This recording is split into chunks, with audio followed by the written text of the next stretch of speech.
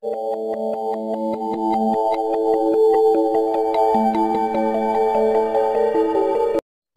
আলাইকুম ওয়া রাহমাতুল্লাহ। সবাইকে সাকসেস উইন্ডোর পরিবারে স্বাগতম। আশা করি সবাই অনেক ভালো আছো। আজকে আমরা নতুন আরেকটা টপিকস নিয়ে তোমাদের সামনে হাজির হলাম। আজকে আমরা গত পর্বে যে ফ্লোচার্ট নির্ণয় করেছি ঠিক সেই ফ্লোচার্টেরই সি প্রোগ্রামিংটা প্র্যাকটিস করব।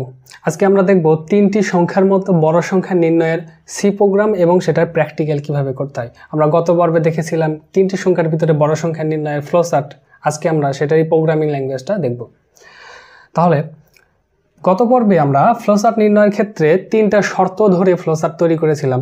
সেই তিনটা শর্তগুলো আমাদের সামনে কি কি ছিল? তিনটা শর্ত ছিল। এক নম্বরে ছিল এ ইজ গ্রেটার দেন বি এবং এ ইজ গ্রেটার দেন সি। যদি এই শর্ত হতো তাহলে আমরা এখানে কি করেছিলাম? প্রিন্ট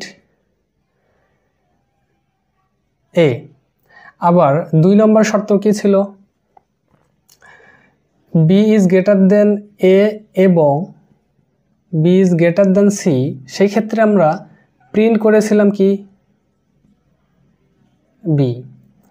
তিন নম্বর শর্তে কি করেছিলাম? যদি এই তিনটাই যদি নো হয়ে যায়, অর্থাৎ এটাও নো, দুই নম্বর শর্তও নো, যদি নো হয়ে যায় তাহলে এই দুটা মিলে আমরা কি প্রিন্ট করব? সি। অর্থাৎ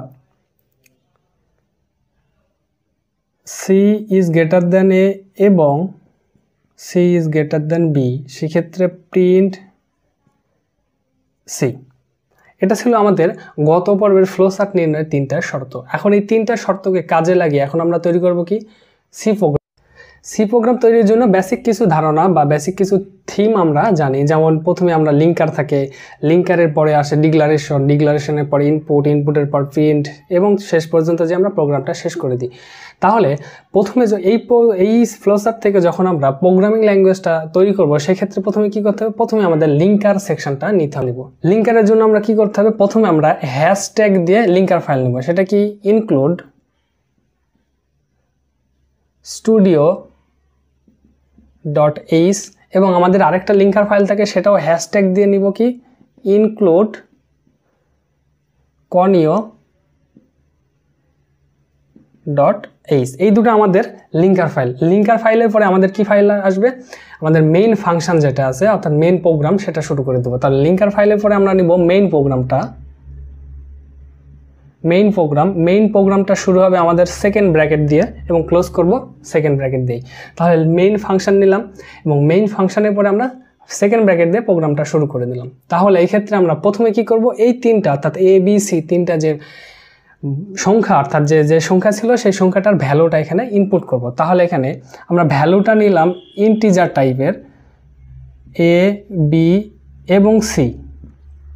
ইন্টিজার টাইপের ভ্যালুগুলো নিলাম। এই ইন্টিজার টাইপের ভ্যালু নেওয়ার পরে আমাদের এখন কাজ হলো এই ভ্যালুগুলোকে ইনপুট আকারে নেওয়া। ইনপুটের জন্য আমরা জানি স্ক্যান এফ ব্যবহার করি। স্ক্যান এফ এখানে আমরা যেহেতু ইন্টিজার টাইপের ভ্যালু নিয়েছি এই জন্য আমরা এখানে ডাবল কোটেশনের ভিতরে %d এবং ডাবল কোটেশন সেট, অর্থাৎ আমরা ইনপুট নিয়েছি এ বি সি তিনটা, আমরা এখানে স্ক্যান এফ অর্থাৎ ইনপুটও নিলাম এখানে তিনটা, অর্থাৎ %d এবং %d। এই ক্ষেত্রে আমাদের এখানে এ বি সি আকারে আসবে, সেটা হলো এ বি সি, অর্থাৎ এটা হলো আমাদের ইনপুট ফাংশনটা চলে আসলো। ইনপুটের পরে এখন আমরা কি করব? আমাদের এই যে শর্তগুলো আছে এই শর্তগুলো এখন দেখার পালা। প্রথম শর্তে কি আছে? এ ইজ গ্রেটার দেন বি এবং এ ইজ গ্রেটার দেন সি। সেই ক্ষেত্রে কি আসবে? if a is greater than b, a is greater than c, যদি এই শর্ত হয়ে যায় তাহলে আমরা কি করব? প্রিন্ট করব a। তাহলে এখানে কি লিখব আমরা? Print double quotation the largest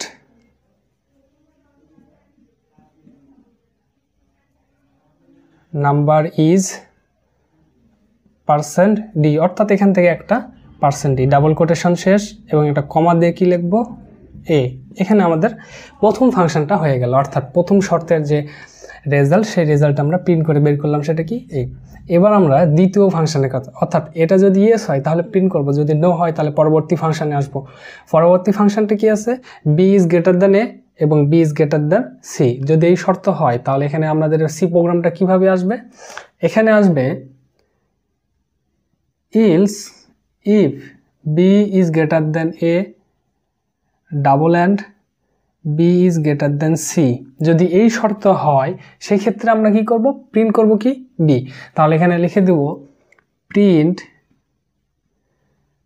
double quotation largest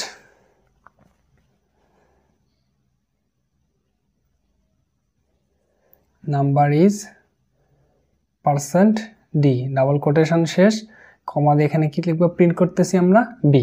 তাহলে যদি আমাদের এই শর্তটা ইয়েস হয়ে যায় তাহলে আমরা প্রিন্ট করতেছি বি। খেয়াল করি আমরা, যদি এই শর্ত ইয়েস হয় তাহলে আমরা একবার এ প্রিন্ট করেছি, যদি এই শর্ত ইয়েস হয় তাহলে একবার আমরা বি প্রিন্ট করলাম। যদি এই শর্ত এবং এই শর্ত দুটোই যদি নো হয়ে যায়, যদি আমাদের কাছে দুই শর্তটাই নো হয়ে যায় তাহলে আমরা প্রিন্ট করতেছি কোনটা, সি, অর্থাৎ 3 নম্বর যে লাইনটা আছে সেই 3 নম্বর লাইনটা আমরা প্রিন্ট করতেছি। এই 3 নম্বর শর্ত যেটা আছে সেটা এখন আমাদের প্রিন্ট করার পালা। ধরলাম যে প্রথম শর্ত দ্বিতীয় শর্ত দুটাই নো, সেই ক্ষেত্রে আমরা প্রিন্ট করব কোনটা, 3 নম্বর শর্ত। তাহলে else print double quotation largest number is % দিয়ে কি দেবো, ডি। এখানে আমাদের ডাবল কোটেশন শেষ, এবং প্রিন্ট করতেছি কি আমরা, সি। খেয়াল করি এই দুটা শর্ত ওকে হলে প্রিন্ট করলাম, যদি ওকে না হয় সেক্ষেত্রে প্রিন্ট করলাম সি। এখন আমাদের 3টা সংখ্যা অর্থাৎ এ বি সি 3টা যে ইনপুট নিয়েছিলাম সেই 3টা ইনপুটই আমাদের প্রিন্ট করা হয়ে গেছে। এখন আমাদের প্রোগ্রামটা শেষ করার পালা। খেয়াল করি এখন এই প্রোগ্রামটা যখন আমরা শেষ করব, শেষ করার জন্য আমরা এখানে সাধারণত কি ইউজ করে থাকি, গেট সিএইচ। প্রোগ্রামটা শেষ এবং মেইন ফাংশনের পরে আমরা একটা সেকেন্ড ব্র্যাকেট দিয়েছিলাম, সেই সেকেন্ড ব্র্যাকেটটা এখানে কি করে দিব, এখন আমরা ক্লোজ করে দেবো, অর্থাৎ এখানে আমরা সেকেন্ড ব্র্যাকেটটা ক্লোজ। এই ক্ষেত্রে খেয়াল করে দেখো একটা কথা বলে রাখা ভালো, সেটা হলো গেট সিএইচ। গেট সিএইচ এর কাজটা হলো এই যে প্রোগ্রামটা যখন আমরা কম্পিউটারের মাধ্যমে প্র্যাকটিক্যাল করব, সেই ক্ষেত্রে যখন এ বি সি 3টা ডেটা যখন আমরা ইনপুট আকারে দিব, সেই ক্ষেত্রে যে বড় সংখ্যাটা আমাদের ডিসপ্লেতে শো করবে অর্থাৎ ডিসপ্লেতে থাকবে কি থাকবে না সেটা নির্ভর করে গেট সিএইচ ফাংশনের উপরে। যদি আমরা এখানে গেট সিএইচ ফাংশনটা না ব্যবহার করি সেই ক্ষেত্রে আমাদের লিঙ্কার যে ফাংশনটা আছে সেখানে ইনক্লুড conio.h আমাদের ব্যবহার করার কোনো প্রয়োজন নেই। যদি আমরা conio.h এবং এখানে গেট সিএইচ ব্যবহার না করি সেই ক্ষেত্রে মৌলিকভাবে এই ফাংশনটা এই প্রোগ্রামের কোনো রকম ভুল হবে না। তবে যদি এই ফাংশনটা আমরা ডিসপ্লেতে শো করতে চাই সেই ক্ষেত্রে আমাদের লিঙ্কিং এবং এখানে গেট সিএইচ ফাংশনটা ব্যবহার করতে হবে। বন্ধুরা এখন এই যে ফাংশনটা আমরা লিখলাম, এই ফাংশনটা এখন আমরা কম্পিউটারের মাধ্যমে প্র্যাকটিক্যালি দেখার চেষ্টা করব যে আমরা 3টা সংখ্যা দেওয়ার পরে সেখান থেকে প্রোগ্রামের মাধ্যমে আমরা বড় সংখ্যাটা কিভাবে বের করা যায়। আমরা দুইটা লিঙ্কিং ফাংশনটা নিয়ে নেব, একটা ইনক্লুড স্টুডিও.h এবং ইনক্লুড conio.h। এরপরে আমরা কি নিব, মেইন ফাংশন। মেইন ফাংশনের পরে আমরা সেকেন্ড ব্র্যাকেট দিয়ে ফাংশন শুরু করব। এরপরে আমরা নিব 3টা ইন্টিজার টাইপের ডাটা অর্থাৎ a, b, c এবং সেমিকোলন। এরপরে আমরা কি করব, এটাকে ইনপুট আকারে নিব scanf দিয়ে ডাবল কোটেশন দিয়ে %d এবং কমা দিয়ে আমরা কি লিখব, ডাবল কোটেশন ইন করে কমা দিয়ে লিখব and a, and b, and c। অর্থাৎ আমরা যে 3টা ইন্টিজার টাইপের ভ্যালু নিয়েছিলাম সেই ইন্টিজার টাইপ ভ্যালুটা এখানে ইনপুট করব। এরপরে আমরা এই scanf এর মাধ্যমে ইনপুট নেওয়ার পরে কি করব, আমাদের যে 3টা শর্ত ছিল সেই শর্ত 3টা এখানে বসিয়ে দেব। If a is greater than b double and